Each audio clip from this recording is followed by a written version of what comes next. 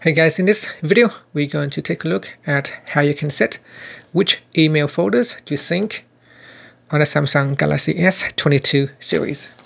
First, let's go back to the home screen by tapping on the home button at the bottom of the screen.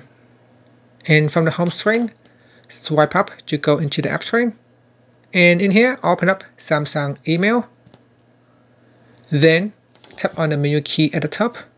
From the pop-out menu, tap on the settings icon. Then we go down and open up the email account that you are using.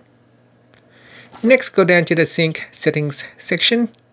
And in here, tap on email folders to sync. Now, by default, only the inbox folder has been turned on. You can go down the list here and choose which folders that you want to sync. So I'm going to select all of them and then tap on the back key to go back to your inbox. And that's it. That is how you can choose which folders you want to turn on or turn off syncing in the Samsung email app. Finally, you can tap on the home button to go back to the home screen.